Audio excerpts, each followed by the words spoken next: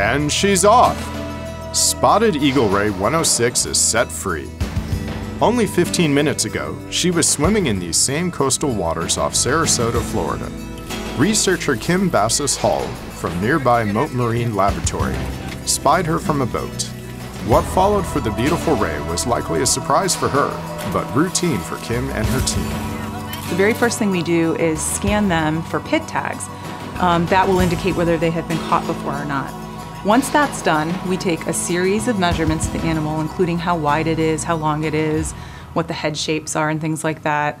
We take genetic clips by taking the fin clips from the pelvic fin area. We collect a series of photographs of the body. There are very unique spot patterns, which are very important for use in photo ID for identifying individuals.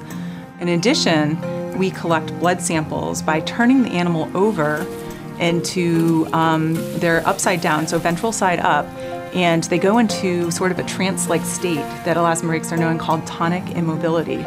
Once they relax into the state, we're able to take a blood sample from the base of their tail. Watching out for the spines, you have to be very careful because they have barbs that stick out.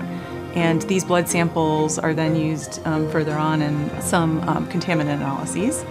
So once the blood samples are collected, then we turn the animal back right side up, put in a visual tag, which is called a spaghetti tag, weigh the animal, and then the animal's released. This whole process overall takes about 10 to 15 minutes on board, and then the animal's off on its way. Kim and her team have done this 283 times over the past 2 years. And even though each ray's work is done in just 15 minutes, for the scientists, it's only the beginning. When we come back off the boat, we get back to the lab, we have download our GPS, which has all our boat tracks and our sightings. This information and all our data is entered into our sighting database. The photographs that we take are labeled and analyzed and cropped, and we have a special program that we use called I3S, which is a spot pattern recognition program. It was initially adapted for looking at star pattern matching. During that time, we also take all of our genetic samples and archive them, and then they're shipped off to Anna here at the California Academy of Sciences.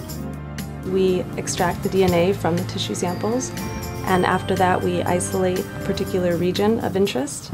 We amplify that region and we sequence the DNA in that region. Once we have sequences for all of the animals from different populations, we're able to look for differences between them. This gives us an idea of migration or movement of the populations. Because spotted eagle rays are not very well studied, and they are listed as near threatened, we are interested to see about the health of these populations. How big are they, whether they're declining or increasing over time, and how far they're moving. And that allows us to better understand how well these populations will be able to withstand changes in their environment. And their environment is changing. From pollution.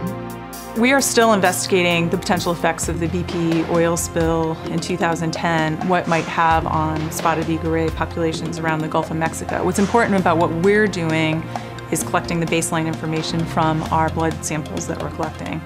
One item of concern to us is that in 2011, we observed half the number of spotted eagle rays in our study area per unit of effort as compared to the past years. To a large fishery in Mexico that targets these rays for consumption.